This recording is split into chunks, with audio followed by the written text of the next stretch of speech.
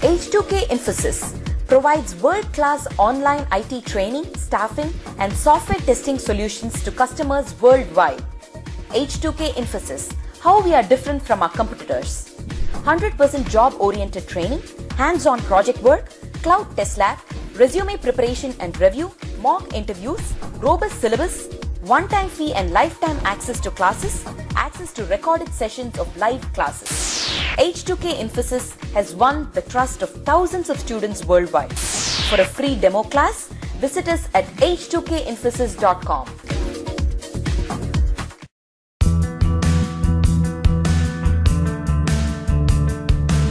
It is bitwise XOR. So can someone wants to explain it in the next class? I'll give 5 minutes for them. Can someone take the responsibility and just explain what is XOR operator? Who wants to take? I'll give 5 minutes.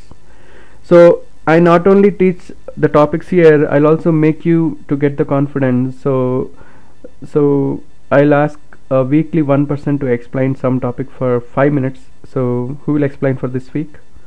I want someone to explain bitwise XOR, exclusive OR. So who wants to take this up? In the next class they should explain this. Okay, so Sandhya wants to take this up. So in the next class for 5 minutes Sandhya will explain us what is bitwise XOR. So I'm not explaining now. Thank you, Sandhya. So you can practice and then I'll make you as presenter in the next class. You can explain to others. Thank you. Okay, so now we'll discuss on shift operator. So till now we discussed on arithmetic operators, relational operators, logical operators. We also discussed on bitwise operators. Now we are going to discuss on shift operators. So this is very simple. See, now I have written so let me explain this. So I have written 6 less than 2. So this is 2 times less than, we call it as left shift operator. So the first number you have to convert to binary. So in shift operators, the first one you need to convert to binary. So which is 110. The left shift 2 means you have to move this to left side. So this is left side and this is right side. So left shift indicates you have to move this to 2 times left side and add zeros there. Okay, so and then you need to convert the total value to decimal. Very simple. Convert the first number to binary, and left shift 2 indicates move this to 2 times that side and add 2 zeros. Or blindly you can put 2 zeros. For example, if I ask you 5 left shift 3, so the answer is for 5 it is 101, and left shift 3 means you have to add 3 zeros and you have to convert this to decimal. So 2 power 0, 2 power 1, 2 square, 2 cube is 8 plus 2 power 4, 2 power 5. 2 power 5 is 32. So the answer is 40. So very simple. 5 left shift 3 is 40. So let's try to verify that. 5 left shift 3. Let me go here. 5 left shift 3. I should get 40 now. Let's see whether I'm correct or not. So I'm compiling it, I'm executing it now. See the answer. So you can see here that the answer is 40. Okay, so that is about left shift operators. You just need to convert to binary and add zeros. And right shift operator is something like you just need to remove the right side values. For example, 6 right shift 2 means you need to convert to binary and remove whatever is mentioned in the right shift. So two digits you have to remove, and remaining one you have to convert to decimal. For example, let me try to convert 16 or 17 to, okay, let me try to explain this value. So 17 right shift 3. So let me explain this. So for 17, what do I need to do here? So I need to write 17 here. I need to write 2. 2 8s are 16. Remainder is 1. 2 4s are 8. Remainder is 0. 2 2s are 4. Remainder is 0.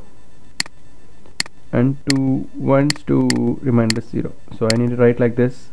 So I need to write 10001 for 17 10001.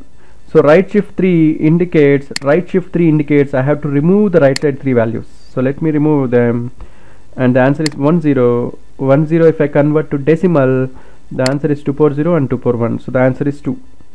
So 17 right shift 3, the answer is 2. So let me try to do that. I'll go to my program. 17 right shift 3. Is that the question? Yeah, 17 right shift 3. So the answer is 2. So let me save it, go to the command prompt, and then compile again, and then execute it. So the answer which I'm getting here is 2. That is the answer which we got. So is it clear about left shift and right shift operator? Is it clear about shift operators? Ping me if it's clear.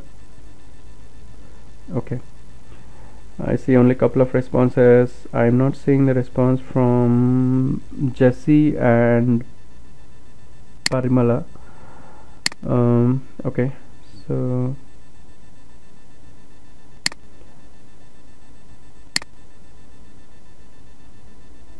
okay, that's fine. Okay, so this is about shift operators. So let me ask one question and I'll see who will respond first. So Windows R Notepad. So yeah, how it become 10 becomes 2 is, how come 10 becomes 2 is good question. So I just need to convert. So this is binary. I want to convert this to decimal. So if I want to convert this to decimal, I guess you missed my first class. So I need to write like this: 0 into 2 power 1, and then 1 into 2 square, 0 into 2 power 0, 1 into 2 power 1. For example, if I want to convert 1001 into decimal, I have to write 1 into 2 power 0 and plus 0 into 2 power 1, and I need to write 0 into 2 square, and then here I need to write 1 into 2 cube, and then this is 8 plus this is anyway 0, this is 0, this is 1. So 8 plus 1, which is 9, like this. Yeah, okay. So now let me ask a question, and I want to see who will tell me first. Okay, so Windows R Notepad. So what is the answer for 3 left shift 1?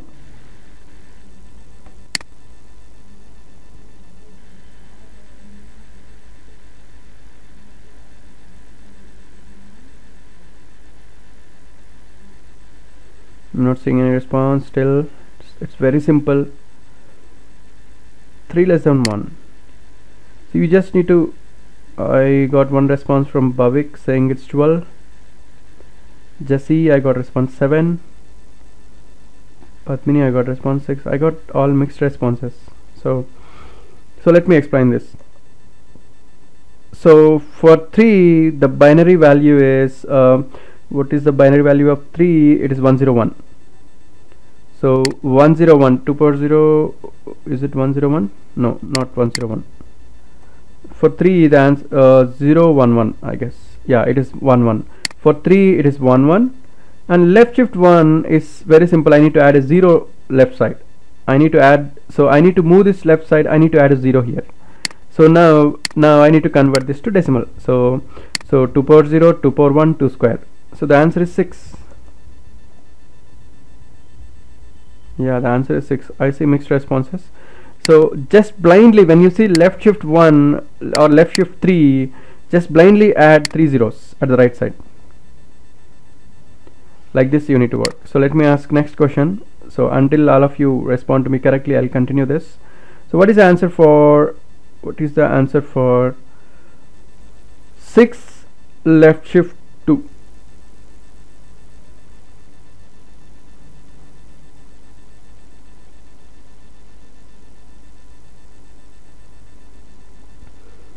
Oh no, I have it on the screen.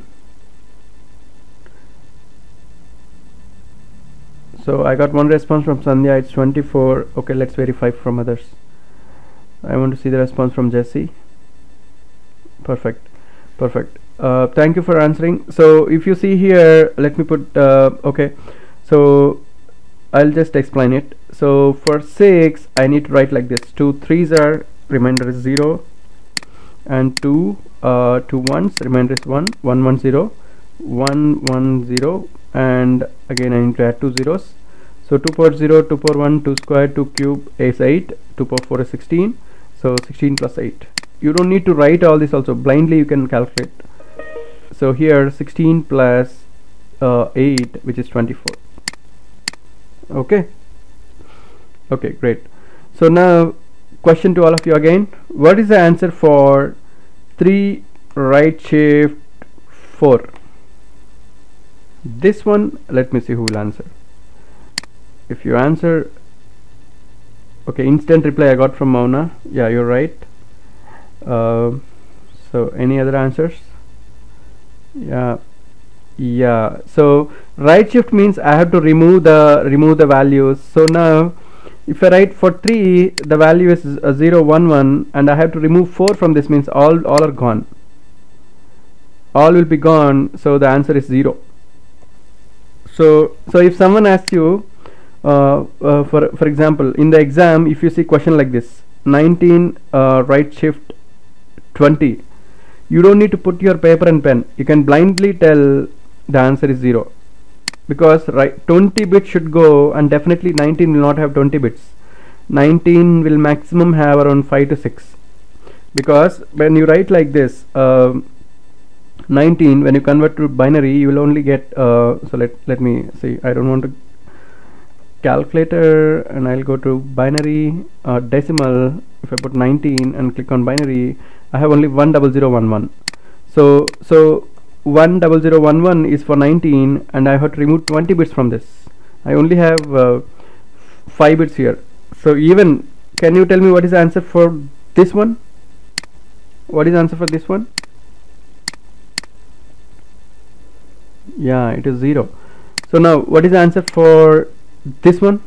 19 right shift 3. What is the answer? I want to see for response from all of you. 19 right shift 3. Yeah, I saw the response from Mona. Okay, yeah, Parimala, I'm getting response now. Thank you for answering. So Bobby, I think you have to correct it. So 19 right shift 3 indicates you have to remove this 3. Just remove this 3 and convert this to decimal. So again 10 to decimal is 2. Yeah, you're right now. Okay, so just answer me if you are clear with shift operators. We will move to the very important operators for today, which is unary operators. So is it clear now, shift operators? Just reply clear if you are okay, or else I can explain again. Okay, so thank you very much. Okay, so now, so just quickly I'll revise. So we discussed on arithmetic operators, we discussed on relational operators, we also discussed logical operators, we discussed on bitwise operators, for which XOR operator Sandhya is going to explain next class for 5 minutes, and shift operators, right shift and left shift. The last one which we have for today is unary operators. Okay, so unary operators is the one which is primarily focused in the exams or whatever, so whatever we go. Okay, so now let me explain one by one. So I have here printf, don't mind, it should be here console.writeLine. So what I'll do here, okay, let's, for now I'll leave it to printf, so you have to think that I'm just printing the value of I. Okay, so now can you guys tell me what is the output for the first box?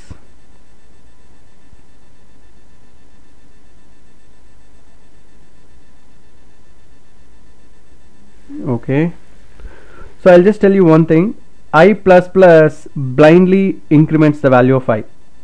So I++ is something like I plus 1.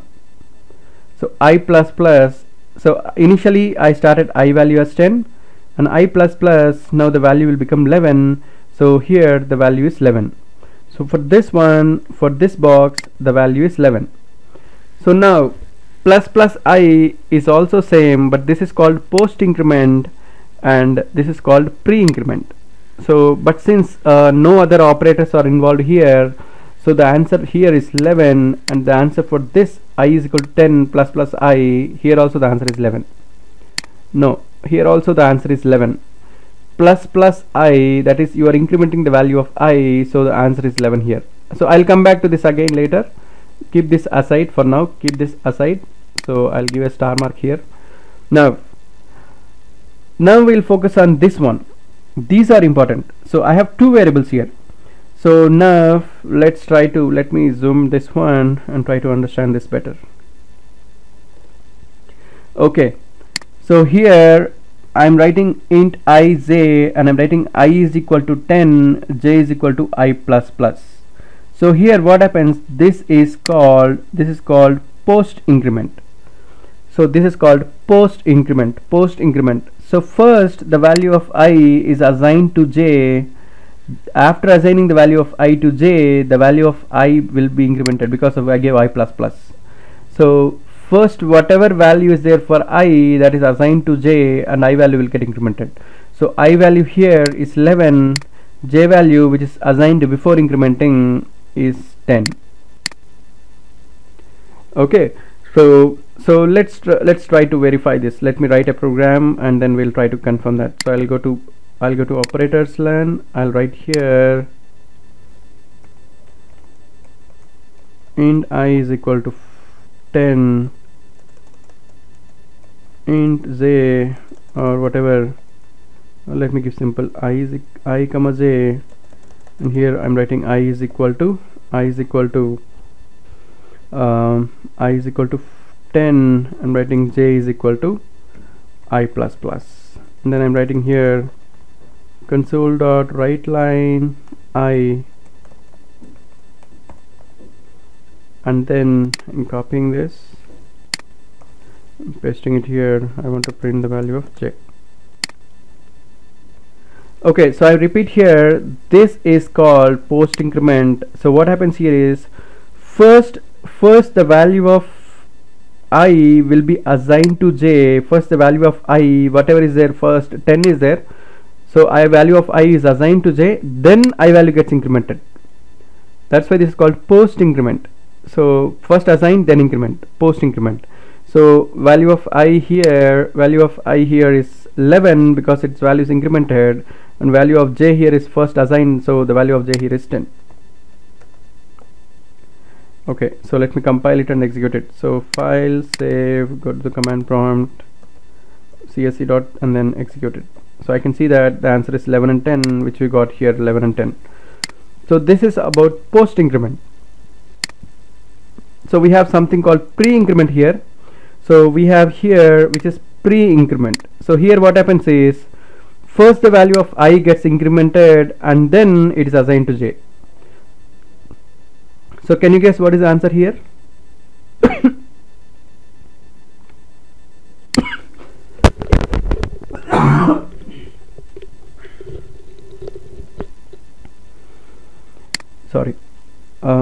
Sorry. So can you guess what is the answer for this one?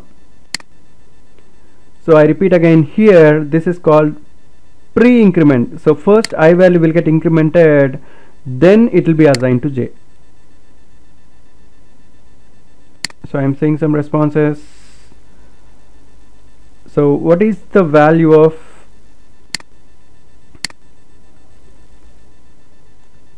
I repeat again here, first the value of I initially I value is 10, so this is called pre-increment. So first the value of I will get incremented and then it is assigned to j. So I value is 10, when it gets incremented I value becomes 11, so and then it is assigned to j. So the answer here is I is 11 and j is 11. Okay, so I saw mixed responses from some of you, like 10, 11. It is okay. So now let's try to understand. So I'll not explain this, but let's see who will explain correct. So this one, can you guess the answer? This is post decrement. Let's see who will answer correctly. What is the value of I and what is the value of j?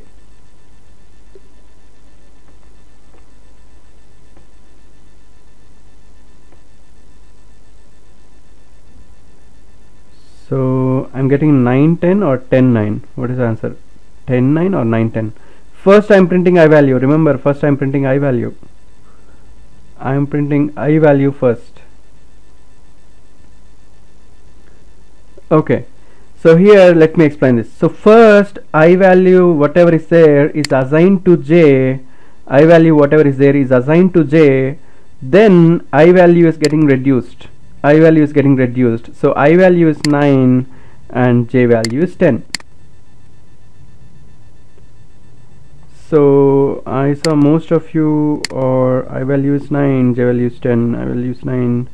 So Bhavik, yeah, now you are correct. So Bhavik corrected. So I value is 9. So Jesse, Jesse, is it clear now for you?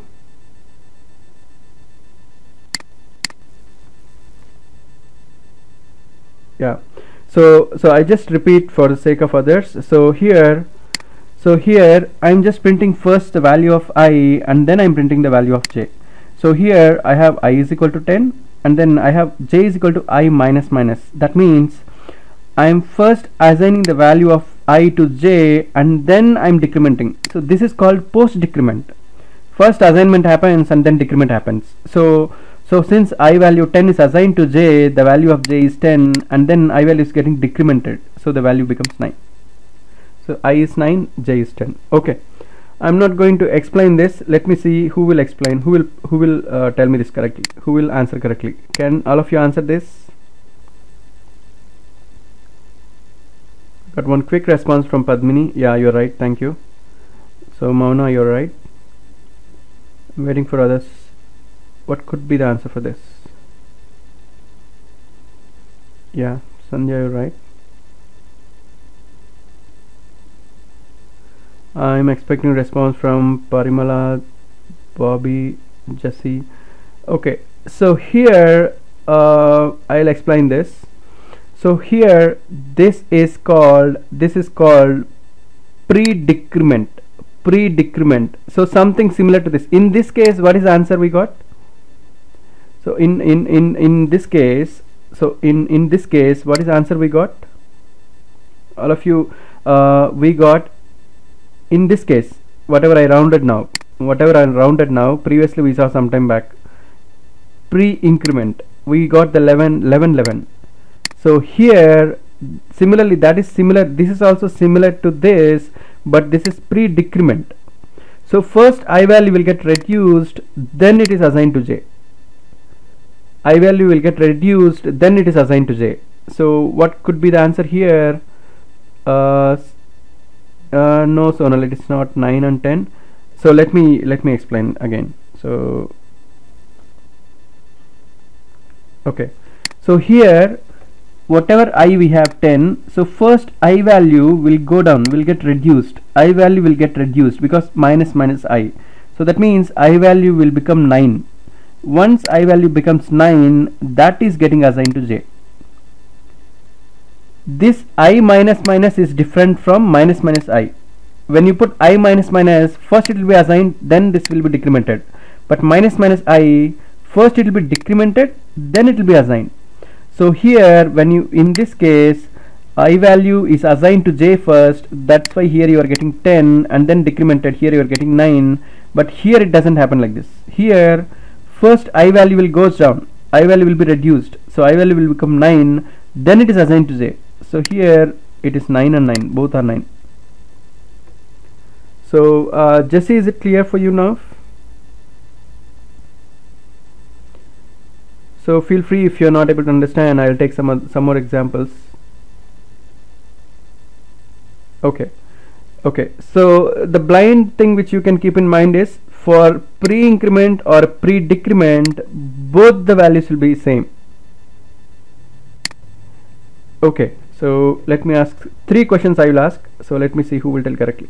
Okay, so now I have here I is equal to 7 I plus plus. So what is the answer now? What is the value of I and what is the value of j?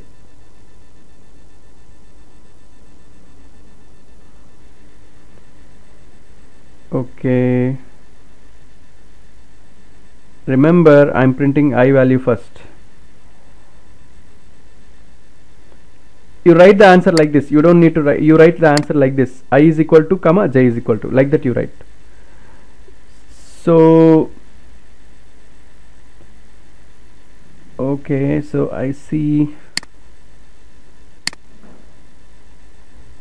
did I get the response from,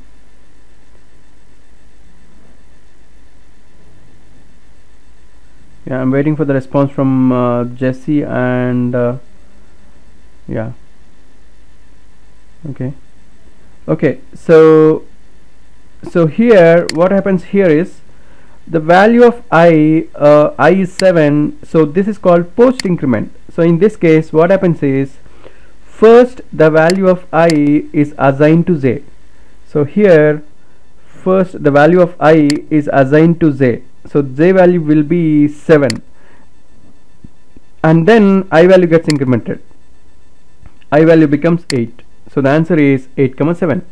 See, very blindly you can remember. For example, if you are putting p is equal to q plus plus, so in this case for example you are putting q is equal to 9. So in this case first the value of q is assigned to p, so p will become 9, and then q plus plus means q value will get incremented, so that value becomes 10. So remember, this is very simple, very simple, but only thing is you should not have any confusion here. So let me change this font. Okay, so okay, let me ask one more question here. So what is the answer for minus I?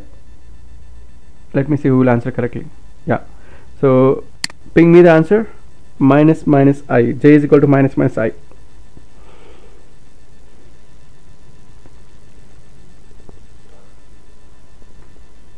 So one blind thing you should remember, when it is pre-increment or pre-decrement, both the answers will be same.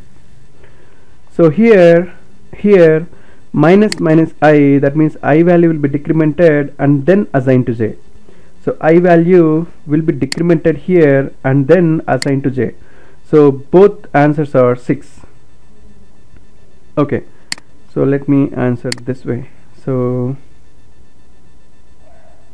what is the answer for this one? Can you ping the answer now?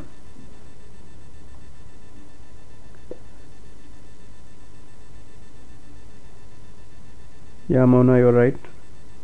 Sarika, you are right. Padmini, you are right. Babik, you are right. I am not saying the response. Bobby, you are right.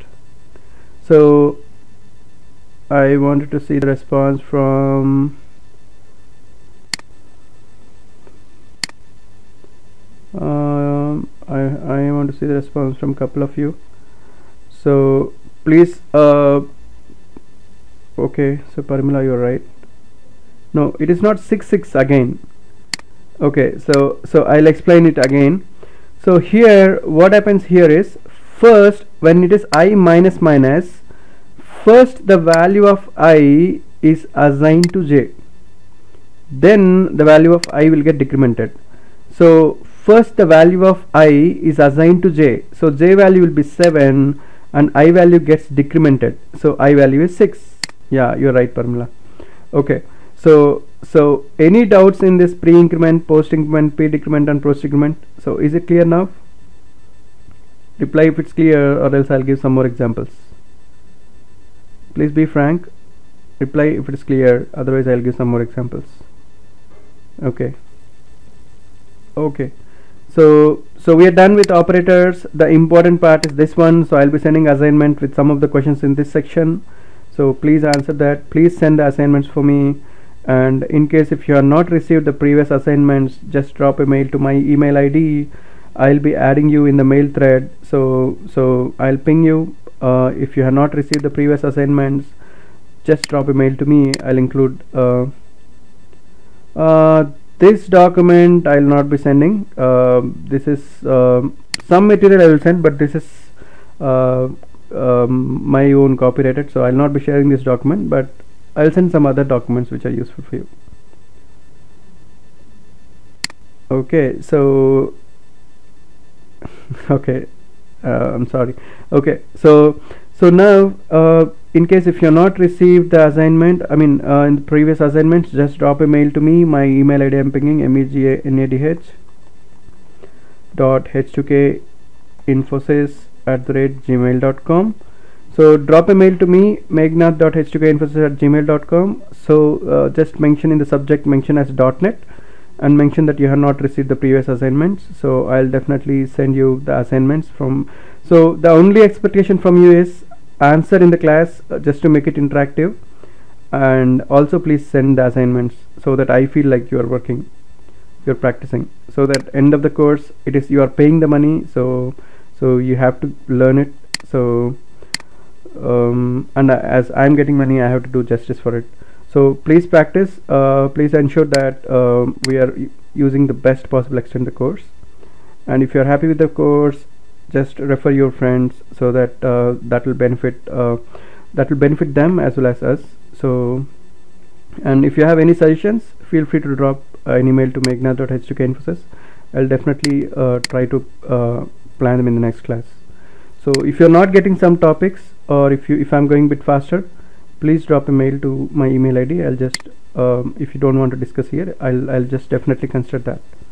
Okay, so shall we continue, or we'll take 5 minutes logical break, and then we'll continue again, or we'll stop here?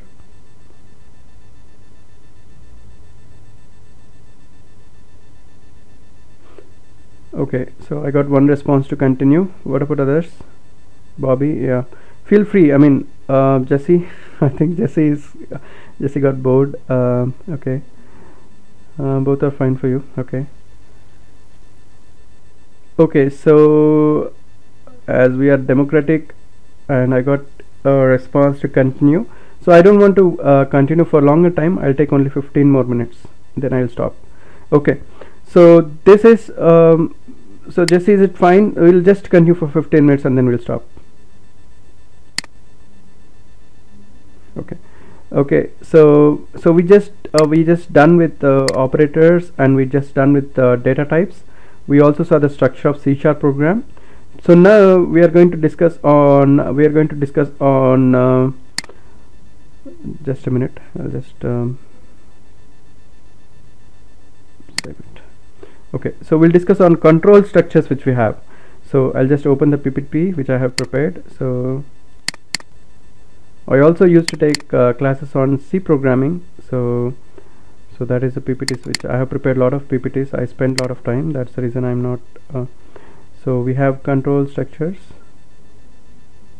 if condition. Okay, we have if condition, conditional operators, like that. So let me open this.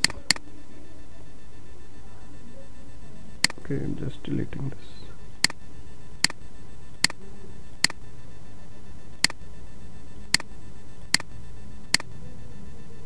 Okay, so this material. Okay, so now we'll discuss on if condition and then we'll stop. Okay, so again, as I said before, you will see only so control structures. We have two types of control structures. One is branching and the other one is looping. So for branching is something like we'll check for a condition, and if the condition is true, execute some code. If the condition is false, execute some other code. So that is what we call it as branching. So if condition, if else, if else if, else if else, or switch case, or conditional operator, so these comes under branching. And looping is somewhere where you want to repeat the task, you want to repeat similar task, then we go for looping. For example, if I want to print hello 5 times, I'll just use for loop, and inside that I'll write hello. So instead of writing console.writeLine hello 5 times, I'll use a for loop and I'll write only console.writeLine once. So flow control structures are two types. One is branching and the other one is looping. So now we'll just see what is an if condition. Now we already saw if condition. I just wanted to add some more to that, and then we'll stop for today. So start, I'll read the inputs, and if condition is true, the statements inside true will be executed, and if the condition is false, the statement inside the false will be executed, and then stop. So for example, if I want to check whether the entered number is even or odd, read the value of n, and n modulo 2 equal to 0. If it is true, even number. If it is false, odd number and stop. So this is the program which we saw, and this is the program. So for if condition, as I told already, you have to use double equal to. Inside if condition, you have to use double equal to. So here I'm writing printf enter number. So anyway, this is for C language. Okay, so for C sharp we'll be writing console.writeLine. Okay, so I think I'll explain this again. I'll stop here. So we have 5 minutes, so I thought of continuing, but yeah. So tomorrow we'll start freshly on what are control structures, what are conditional operators, switch case, and we have for loop, while loop, do while loop. So we'll discuss all these things in the next class. So we have control structures. I think 1 hour is not sufficient for that, I think. Yeah, okay. So far we are good. So only other than this, why do we need Visual Studio, we have covered. So we have covered 1 hour 45 minutes, 1 hour 45 minutes, and this is 1 hour, so 2 hour 45 minutes, and we have covered 3 hour 45 minutes. We also saw Oreo of .NET framework. So okay, we are going good. I think we need to go bit. Okay, so any questions you have, feel free to ask now. We have 5 minutes, so if you have any questions, feel free to ask me.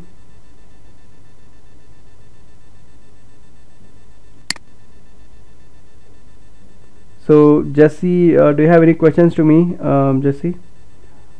Or yeah, we will be working on a project. We'll be working on a project at the end of the course. I'll give the requirements. You have to practice on it, and every day I'll be checking the status. I'll ask you to design a website with some 5-6 pages, and you have to work on it, and every day randomly I'll select a couple of you and then ask you to share the screen and show me what is the progress. Definitely by the end of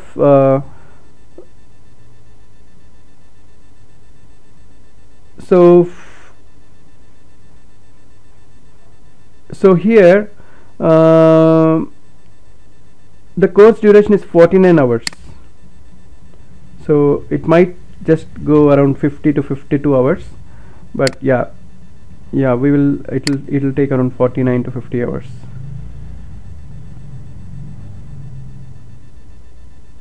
Is Sandhya, is that your question? How much time it will take? Is that your question?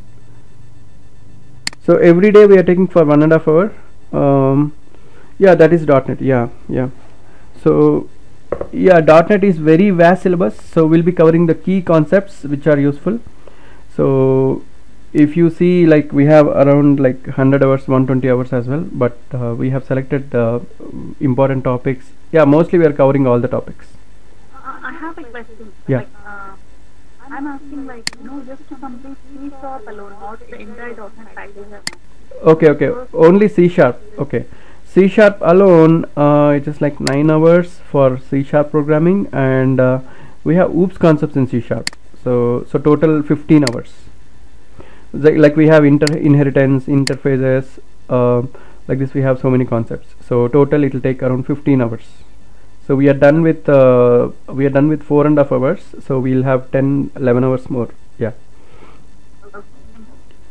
So VB we are not going to learn, because as most of the projects currently in the market are using C#. So initially it was there as a part of this course, but since we are not getting much requirements from VB, so we are just focusing more on C#.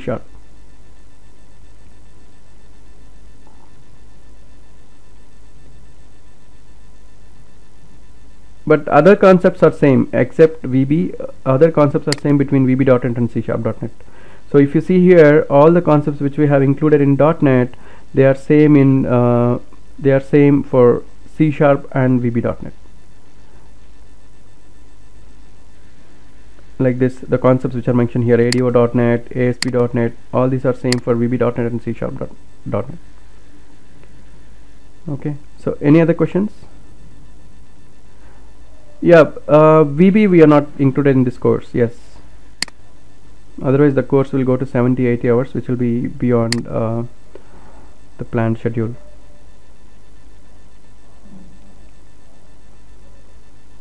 Any other questions you have? I'll send this PDF for all of you. I think I have sent to all of you. Yeah, if you want that, maybe you have to talk to H2K team just to asking to include that, because most of the students which we are getting response from H2K, so they wanted to learn C#.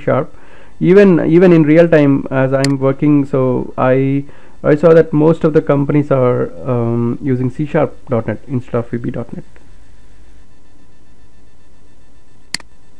So just a second.